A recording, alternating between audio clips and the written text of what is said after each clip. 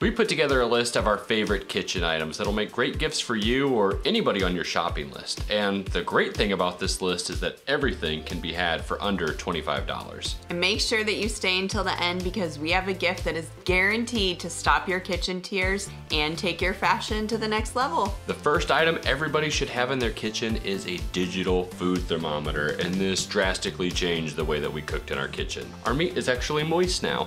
My cooking skills have improved greatly over the past couple years, and one of the things that I really struggled with was how long to cook meat and make sure that it was the correct internal temperature without completely drying it out or leaving it too raw in the center. The digital thermometer has pretty much been a life changer for that. If you live in the States, make sure that you have it set to Fahrenheit and not Celsius, because if it is on Celsius, then you will drastically overcook your meat. I learned that the hard way. The next item on our list is a food scale. This has been such a big game changer for me with learning how to bake sourdough bread, and I use it for all of my other baking recipes now too. Many people assume that a kitchen scale is only necessary if you're following some sort of special diet and you need to measure out your portions exactly, but that's not true.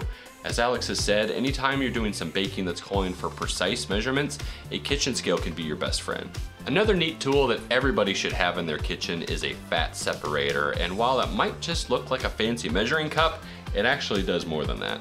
If you make any stocks or broths at home, this is a tool that you definitely need. It eliminates the whole process of either cooling off your broth completely to remove the fat layer, or using a spoon to painstakingly slowly scrape off the fat layer one by one. The spout is located at the bottom of the measuring cup, so when you pour out your broth, the fat layer stays above the spout, so you were able to get nice clean broth for whatever you desire to make. Next up on our list is a magnetic knife strip. This doesn't seem like the most exciting item, but it has truly changed how we food prep in our kitchen. I was skeptical about how great one of these magnetic knife strips could be, but it is wonderful to not have that big knife block sitting on the counter. And now, if you hang your magnetic knife strip right where you're gonna be doing most of your food prep, it is so nice to just grab whatever knife you need, do your cutting, and as soon as you're done washing that knife, it's nice to just throw it right back on the wall. With having a magnetic knife strip, it also eliminates that feeling of needing to buy a whole set of knives when you're shopping for new ones. You can just buy one specialty knife at a time because you're just gonna put that one up on the strip anyways. If you're wanting to eliminate some more plastics from your kitchen or just have better tasting coffee, really think about buying a French press.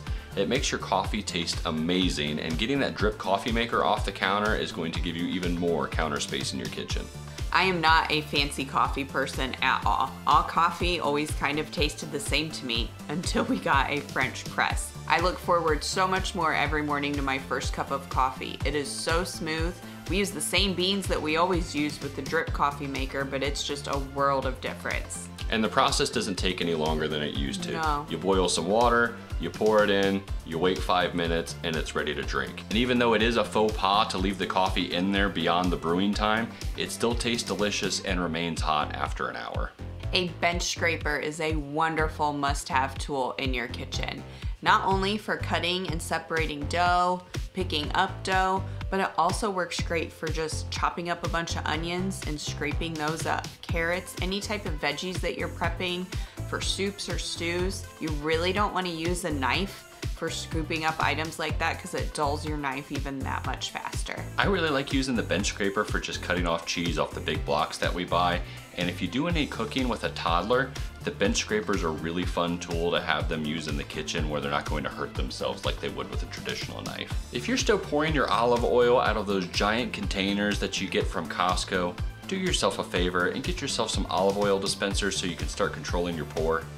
They're very helpful when you are in a rush cooking with 2 toddlers at your feet. You don't have to worry about any overpouring with them.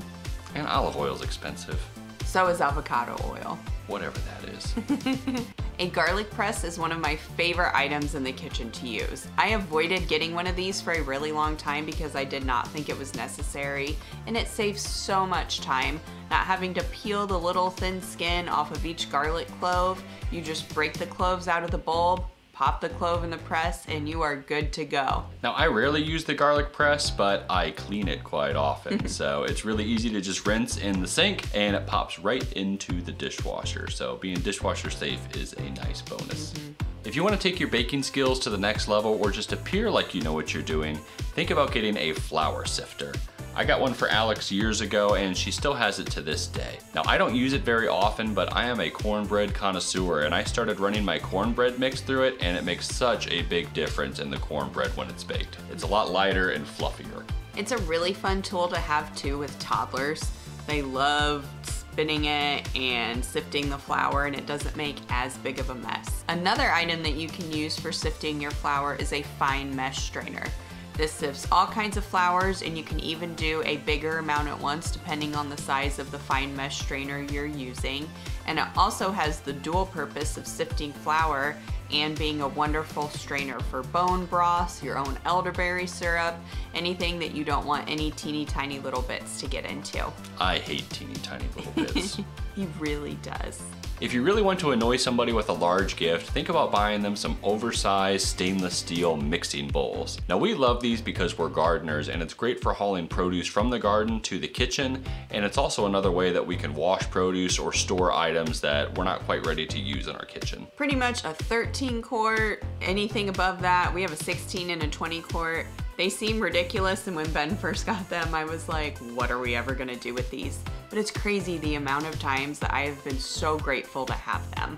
If you are a potato lover, you are going to want a potato masher for making your own homemade mashed potatoes. There are a couple different kinds out there.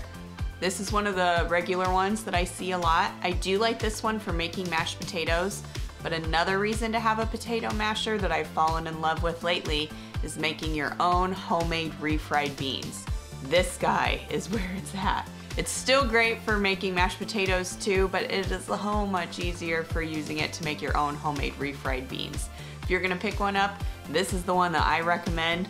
This guy is also good too. So if you're tired of eating lumpy potatoes from whoever the cook is in your life, think about buying them one of these. If you're struggling to think of a great gift for the cook in your life, you can't go wrong with an apron, and it's a great thing to get for yourself, especially if they're a bit of a sloppy cook in the kitchen.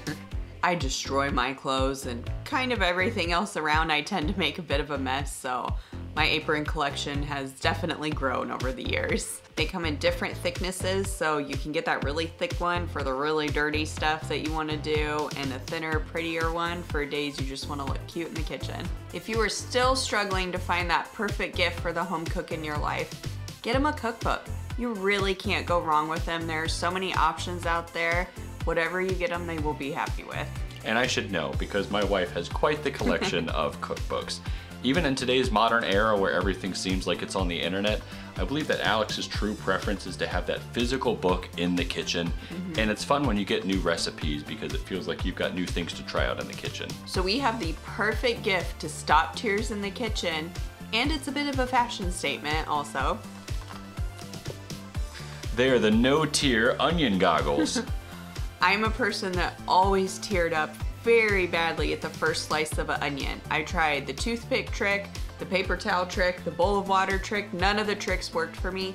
These goggles work. I don't tear up anymore. Honestly, I don't know if that stuff even works for anybody. If you want to stop crying when you're cutting onions, get a pair of these.